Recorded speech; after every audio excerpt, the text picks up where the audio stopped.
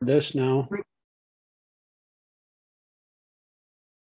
And here we are, text 16. Nati ashnatas tu yogasti na chaikantam anashnata na chati svapna shilasya jagrata naiva charjuna. Synonyms: na, never; ati, too much; ashnata, of one who eats; tu, but; yoga, linking with the supreme; asti, there is; na, nor; cha, also; ekantam, overly; anashnata, abstaining from eating; na, nor; cha, also; ati, too much; svapna shilasya, of one who sleeps; jagrata, or one who keeps night watch; too much; na, not; eva, ever; cha, and; Arjuna, O Arjuna. Translation: there is no possibility of one's becoming a yoga, O Arjuna, if one eats too much or eats too little, sleeps too much or does not sleep enough. Purport. Regulation of diet and sleep is recommended herein for the yogis. Too much eating means eating more than is required to keep the body and soul together. There is no need for men to eat animals because there is an ample supply of grains, vegetables, fruits, and milk.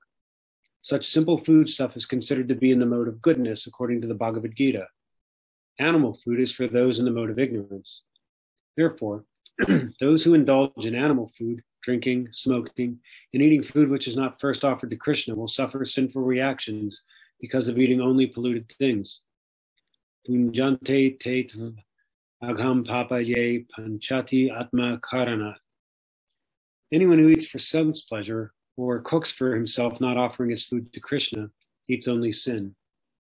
One who eats sin and eats more than is allotted to him cannot execute perfect yoga. It is best that one eat only the remnants of foodstuff offered to Krishna. A person in Krishna consciousness does not eat anything which is not first offered to Krishna. Therefore, only the Krishna conscious person can attain perfection in yoga practice. Nor can one who artificially abstains from eating, manufacturing his own personal process of fasting, practice yoga. The Krishna conscious person observes fasting as it is recommended in the scriptures.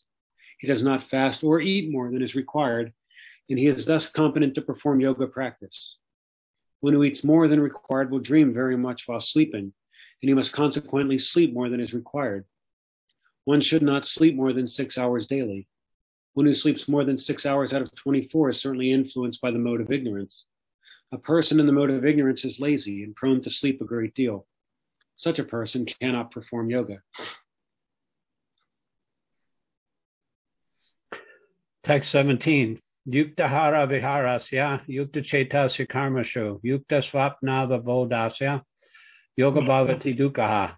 Synonyms: yukta, regulated; ahara, eating; viraharasya, recreation; yukta, regulated; chetasya, of one who works for maintenance; karmashu, in discharging duties; yukta, regulated; swapna avabodhasya, sleep and wakefulness; yoga, practice of yoga; bhavati, becomes; dukkha, diminishing pains. Translation: he who is regulated in his habits of eating, sleeping, recreation, and work can mitigate all material pains by practicing the yoga system. Purport. Extravagance in the matter of eating, sleeping, mating, and defending, which are demands of the body, can block advancement in the practice of yoga. As far as eating is concerned, it can be regulated only when one is practiced to take and accept prasadam, sanctified food. Lord Krishna is offered, according to Bhagavad-gītā 9:26, vegetables, flowers, fruits, grains, milk, etc. In this way, a person in Krishna consciousness becomes automatically trained not to accept food not meant for human consumption, or not in the category of goodness. As far as sleeping is concerned, Krishna conscious person is always alert in the discharge of his duties in Krishna consciousness, and therefore any unnecessary time spent sleeping is considered a great loss. Avyartha kalatvam. The Krishna conscious person cannot bear to pass a minute of his life without being engaged in the service of the Lord. Therefore, his sleeping is kept to a minimum. His ideal in this respect is Srila Rupa Goswami, who was always engaged in the service of Krishna and could not sleep more than 2 hours a day, sometimes not even that. Haridas Thakur would not even accept prasadam, nor even sleep for a moment without finishing his daily routine of chanting with his beads 300,000 names. As far as work is concerned, a Krishna conscious person does not do anything which is not connected with Krishna's interest, and thus his work is always regulated and is untainted by sense gratification. Since there is no question of sense gratification, there is no material leisure for a person in Krishna consciousness. And because he's regulated in all his work, speech, sleep, wakefulness, and other bodily activities, there is no material misery for him. Yeah, so everything in the material, that has to do with the bodily activities, so-called enjoyment, is also concomitantly material misery. It's kind of like a paradox, you want to enjoy, but suffering goes along with that. And you can't separate the two because this material world is a world of duality. Unless you're transcendental to the bodily conception, in other words, if you're doing everything for Krishna instead of for your material body, then there's going to be suffering. But if you're doing everything for Krishna, then the material miseries don't affect you anymore. Go ahead and read 18. Yara vini yatam chitam admani eva vatishtate nisraha sarva kamebhyo yukta ite uchate tara. Synonyms. Yara, when. Vini yatam, particularly disciplined. Chitam, the mind and its activities. Atmani, in the transcendence. Eva, certainly. Avatishtate, become situated. Nispurha, devoid of desire. Sarva, for all kinds of. Kamebhya, material sense gratification. Yukta, well situated in yoga. Iti, thus. Uchate, is said to be. Tara, at that time. Translation. When the yogi, by practice of yoga, disciplines his mental activities and becomes situated in transcendence, devoid of all material desires, he is said to be well established in yoga. Purport. The activities of the yogi are distinguished from those of an ordinary person by his characteristic cessation from all kinds of material desires, of which sex is the chief. A perfect yogi is so well disciplined in the activities of the mind that he can no longer be disturbed by any kind of material desire. This perfectional stage can automatically be attained by persons in Krishna consciousness, as stated in the Srimad Bhagavatam 9:418 through 20. I'll read the Sanskrit, and then you can read the rest of it. Savai mana Krishna parada vendiyo vashamsi vaikunti vinarna varnane karo harer mandira marjana desu sutim chakara chuta sat kato deye mukunda lingalaye darsane disho tadvrita gata sparshiniga sangamam grinam chatat pada saraja sorabe shimatalasya rasanam taderpite pada hare kshetra padanu sarpane shiro hrishikesha padar binadvandane kaman chadasye natu kama kama yaya yato tama shloka janad shraya rati. Go ahead. King Ambarish first of all engaged his mind on the lotus feet of Lord Krishna. Then, one after another, he engaged his words in describing the transcendental qualities of the Lord, his hands in mopping the temple of the Lord, his ears in hearing the activities of the Lord, his eyes in seeing the transcendental forms of the Lord, his body in touching the bodies of the devotees, his sense of smell in smelling the scents of the lotus flowers offered to the Lord, his tongue in tasting the tulsi leaf offered at the lotus feet of the Lord, his legs in going to places of pilgrimage in the temple of the Lord, his head in offering obeisances unto the Lord, and his desires in executing the mission of the Lord.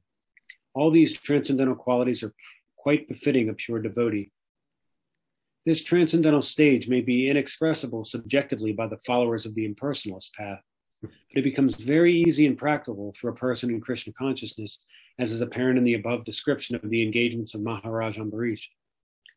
Unless the mind is fixed on the lotus feet of the Lord by constant remembrance, such transcendental engagements are not practical.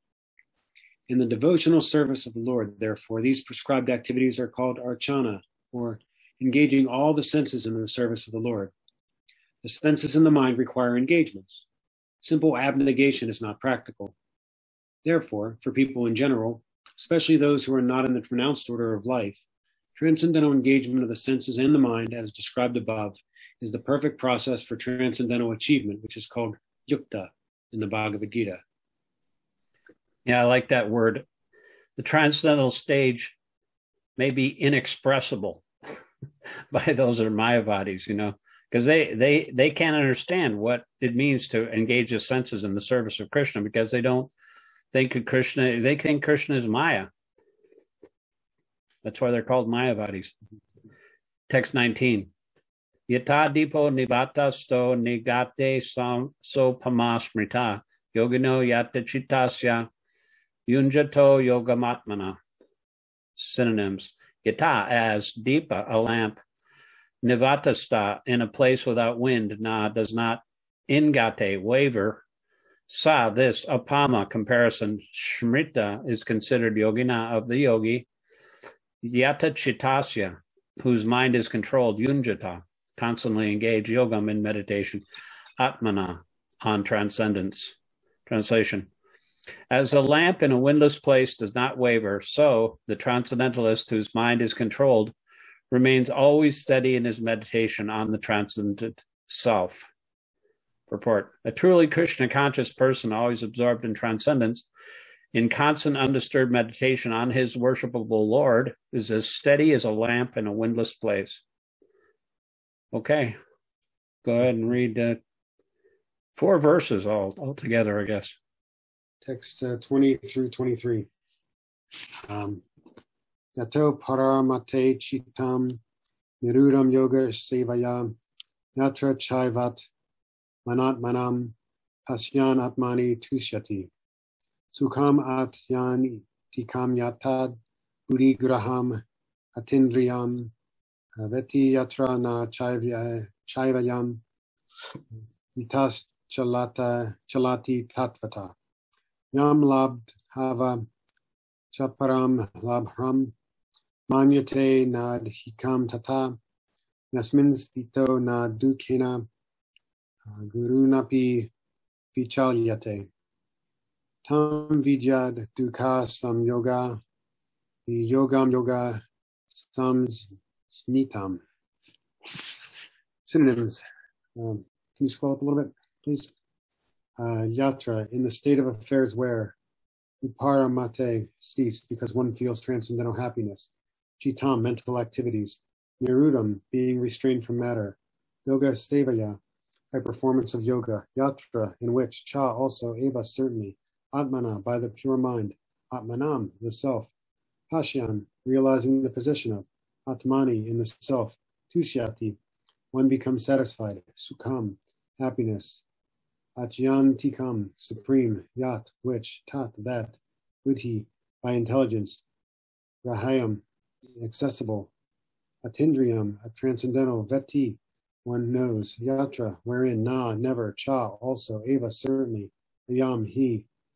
Stita, situated. Chaliti, moves. Tatvata, from the truth. Yam, that which.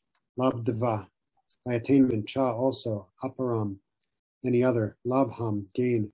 Anyate, considers. Na, never. Adhikam, more. Tata, than that. Yasmin, in which. Stita, being situated. Na, never. Dukkena, by miseries.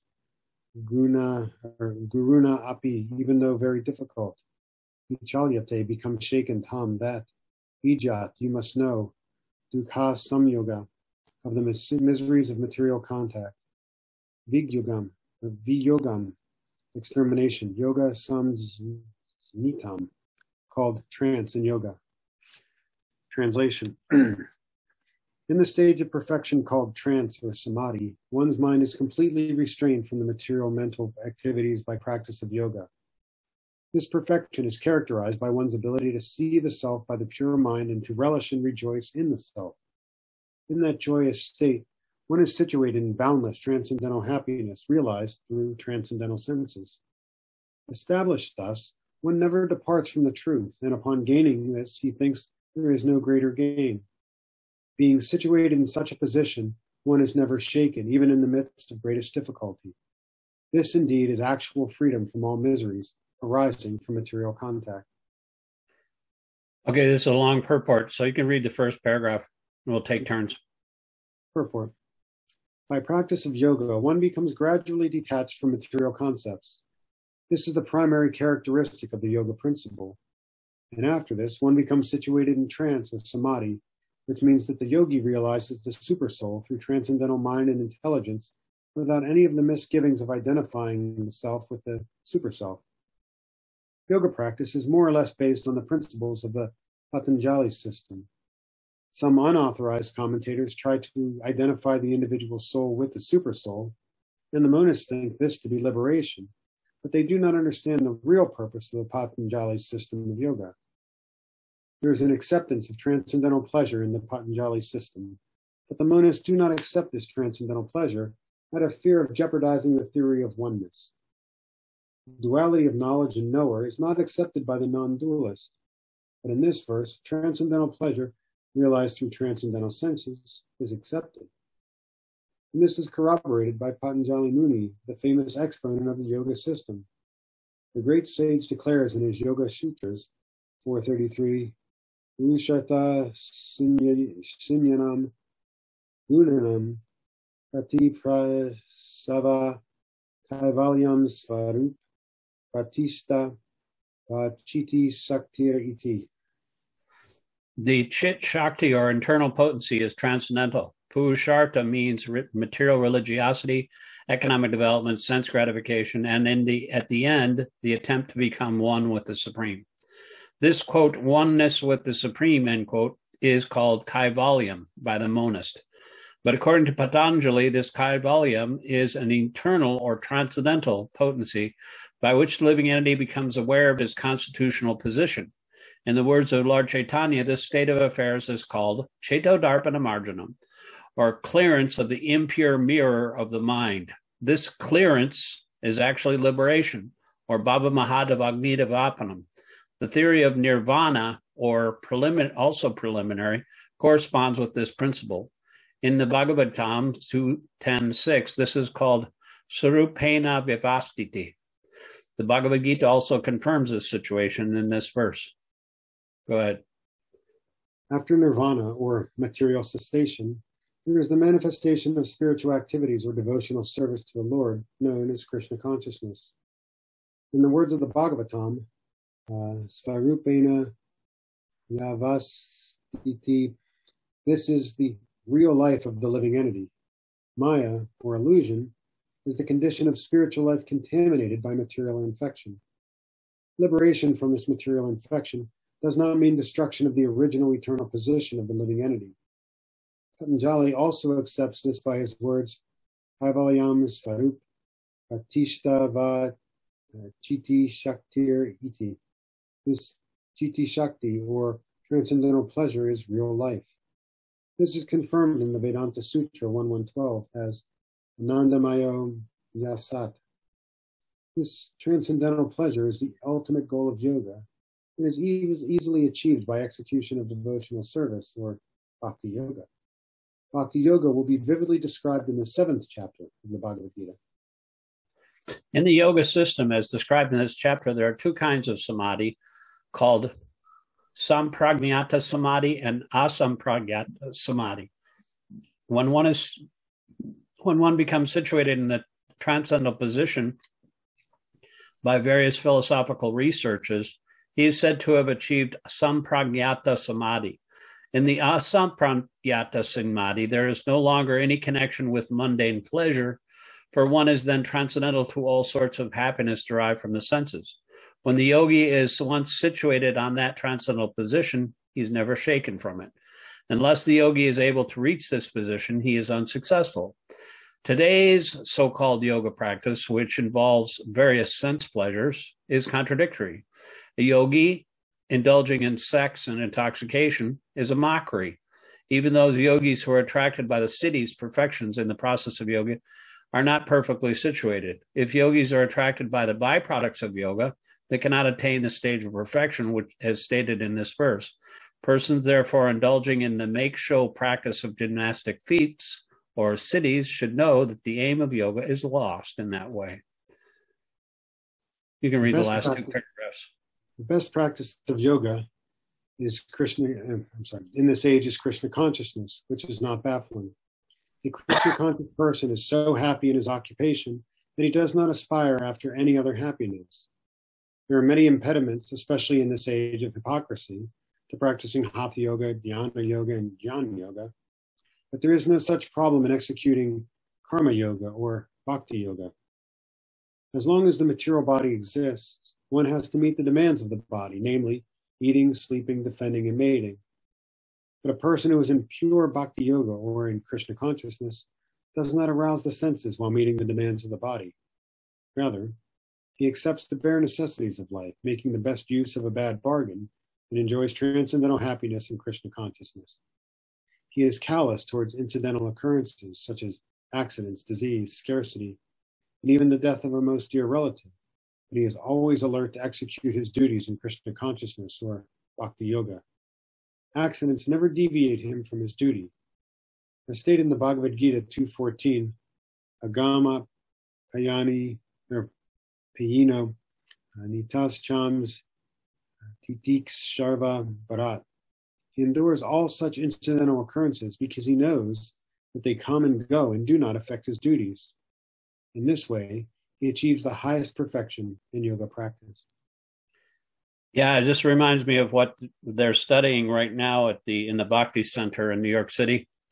I sent you a link to that if you ever want to join in the morning. Of course, you're always working at that time, but it starts at 7:10 if you're ever off or something, snow day or something. But they're in the first chapter of the 10th canto, and this is an example of how you're always alert to execute your duty in Krishna consciousness, and you're callous toward the incidental occurrences such as accidents, disease, scarcity, even the death of a most dear relative. He was talking about. Let's see if this is still on here.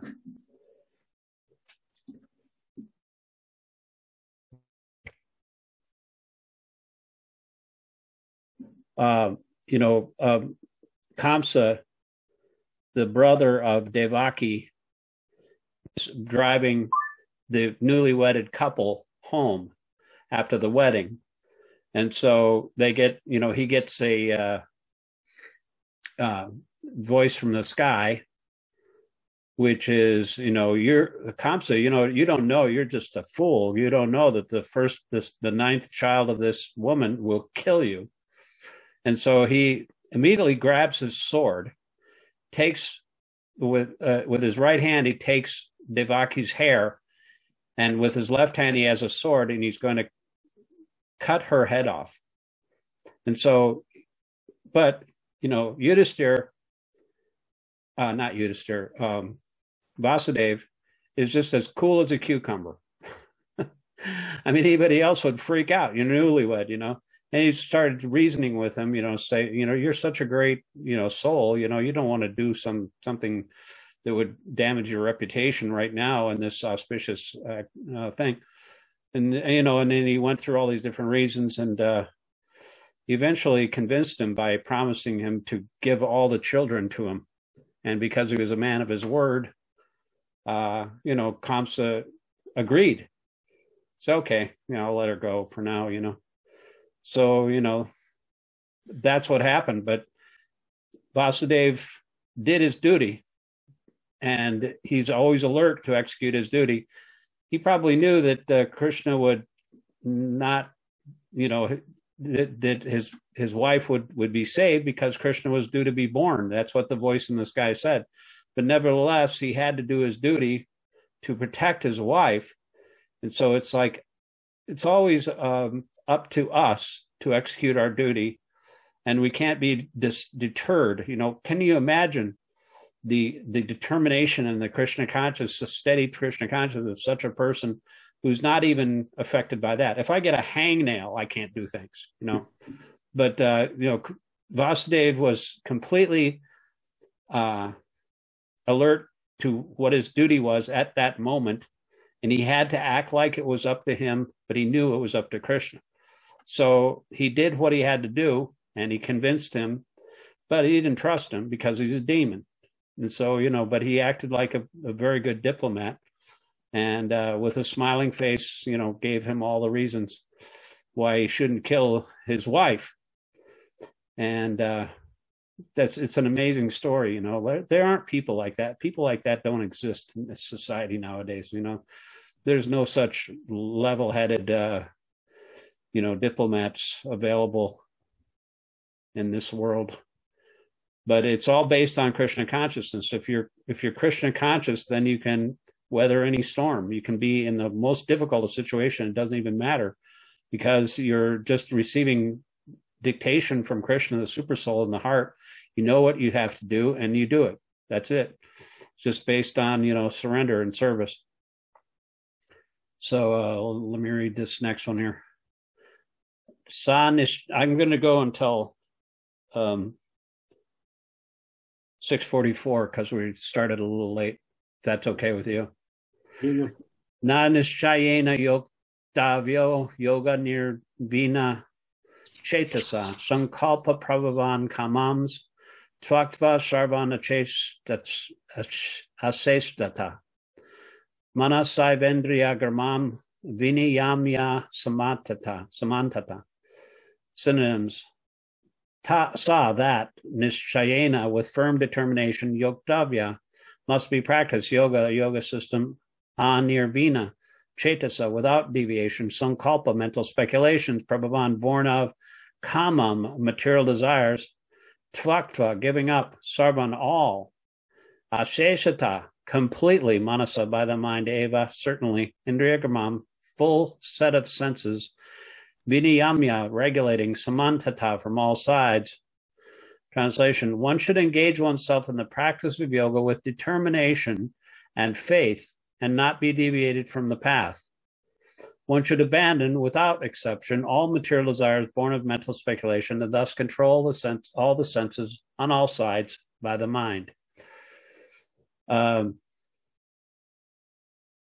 read the first paragraph and you can read the next two paragraphs. The yoga practitioner should be determined and should patiently prosecute the practice without deviation. One should be sure of success at the end and pursue this course with great perseverance, not becoming discouraged if there's any delay in the attainment of success. Success is sure for the rigid practitioner. Regarding the Bhakti Yoga, Rupa Goswami says, utsahan nishya daryat tat karma pravartanat sangha tyagat satovrite sadbir bhakti prasidyate. If one can execute the process of Bhakti Yoga successfully with full-hearted enthusiasm, perseverance, and determination, by following the prescribed duties in the association of devotees, and by engaging completely in the activities of goodness, Upadeshamrita 3. Now, I just want to pause here for a second, because they make a really good point, which I was pointing out at the beginning of this, when I started talking to you about reading. You can't be deviated from mental speculation that's born, material desires are born of mental speculation. When you're reading, you have to read exactly what is coming from the spiritual world and not put any of your own material desires on anything that's coming off the page. And that way you can control your senses. And it's really, really important. One of the principles of Lord Chaitanya's 6 principles of surrender is to engage oneself completely in surrendering to Krishna's desires and not anything else, not our own desires. So if you avoid your own mind and follow Krishna's indication with the Lord in the heart and the spiritual master without, then your aim is one, and you're not deviated by different branches of your mental desires that are always confusing everyone, and it doesn't have anything to do with what Krishna wants. So we should always be on the path. It's a straight and narrow path, and it's very easy once you actually get on that path, and then you'll never be disturbed by any kind of anxiety anymore, because you're on the right path. So go ahead and read the next 2 paragraphs. As for determination, one should follow the example of the sparrow who lost her eggs in the waves of the ocean. The sparrow laid her eggs on the shore of the ocean, but the big ocean carried away the eggs on its waves. The sparrow became very upset and asked the ocean to return her eggs. The ocean did not even consider her appeal. So the sparrow decided to dry up the ocean. She began to pick out the water in her small beak, and everyone laughed at her for her impossible determination. The news of her activity spread, and at last Garuda, the gigantic bird carrier of Lord Vishnu, heard it. He became compassionate toward his small sister bird, and so he came to see the sparrow. Garuda was very pleased by the determination of the small sparrow, and he promised to help. Thus Garuda at once asked the ocean to return her eggs, lest he himself take up the work of the sparrow. The ocean was frightened at this and returned the eggs. Thus, the sparrow became happy by the grace of Garuda. Similarly, the practice of yoga, especially bhakti yoga and Krishna consciousness, may appear to be a very difficult job. But if anyone follows the principles with great determination, the Lord will surely help, for God helps those who help themselves. Yeah, it's like, once you're in Krishna consciousness, it's very easy, but in the beginning, it's very difficult. It seems very hard. But once you're surrendering to Krishna, then it becomes easier and easier because Krishna helps you along the path. Text 25. Shanai shanar aparamed buddhyadriti grihitaya atma samstamana kritva nak kinchit api chintayet. Synonyms. Shanai, gradually. Shanai, step by step. Uparamet, one should hold back. Buddhya, by intelligence. Dritigrihitaya, carried by conviction. Atma samstam, placed in transcendence. Mana, the mind. Kritva, making not. Kinchit, anything else. Api, even. Chintayat, should think of. Translation, gradually, step by step, one should become situated in trance by means of intelligence sustained by full conviction, and thus the mind should be fixed on the self alone and should think of nothing else. Purport, by proper conviction and intelligence, one should gradually cease sense activities. This is called a pratyahara. The mind, being controlled by conviction, meditation, and cessation from the senses, should be situated in trance or samadhi. At that time, there is no longer any danger of becoming engaged in the material conception of life. In other words, although one is involved with matter, as long as the material body exists, one should not think about sense gratification. One should think of no pleasure aside from the pleasure of the Supreme Self. This state is easily attained by directly practicing Krishna consciousness. Go ahead. Text 26. Manas chan chalam astritam tatastato niyam yaitad admani eva vashyam nayat. Synonyms. Yata, wherever. Nischalati, becomes very agitated. Mana, the mind. Chanchalam, flickering. Astiram, unsteady. Tata, from there. Niyamya, regulating. Etat, this. Atmani, in the self. Eva, certainly. Vasham, control. Nayet, must bring under. Translation. From wherever the mind wanders due to its flickering and unsteady nature, one must certainly withdraw it and bring it back under the control of the self. Purport. The nature of the mind is flickering and unsteady, but a self-realized yogi has to control the mind. The mind should not control him. One who controls the mind and therefore the senses as well is called Goswami or Swami. And one who is controlled by the mind is called Godasa or the servant of the senses. The Goswami knows the standard of sense happiness. In transcendental sense happiness, the senses are engaged in the service of Rishikesha, or the supreme owner of the senses, Krishna. Serving Krishna with purified senses is called Krishna consciousness. That is the way of bringing the senses under full control. What is more, that is the highest perfection of yoga practice. Okay, we'll read one more because it's getting pretty close to the time to end here. Text 27. Prashanta manasam hyenam yoginam sukhamuttamam upayiti santarajasam brahmabhutam akamasam. Synonyms. Prashanta, peaceful, situated, fixed on the lotus feet of Krishna. Manasam, whose mind, he, certainly, enam, this, yoginam, the yogi, Shukam, happiness, Uttamam, the highest, Upaiti, attains, Shantarajasam, his passion pacified, Brahma Bhutam, liberation by identification with the absolute. Akalmasam, freed from all past sinful reactions. Translation. The yogi whose mind is fixed on me, verily attains the highest perfection of transcendental happiness. He is beyond the mode of passion. He realizes his qualitative identity with the Supreme, and thus he is freed from all reactions to past deeds. Purport.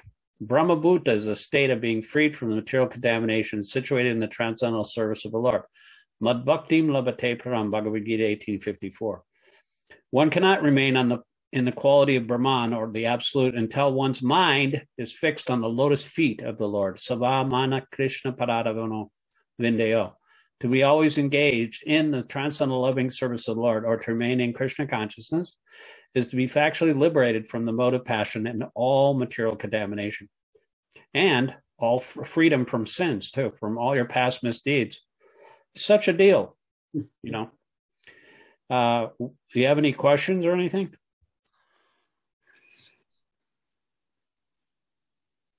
No, I mean, once again, I mean, it really feels like,